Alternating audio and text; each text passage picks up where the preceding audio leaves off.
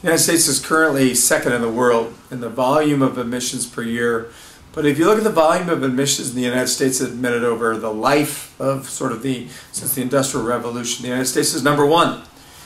We very much have a responsibility, I believe, because we're number two in emissions per year, but more importantly because we've contributed more greenhouse gases than any other country to the atmosphere. We very much have a responsibility of understanding how to solve this.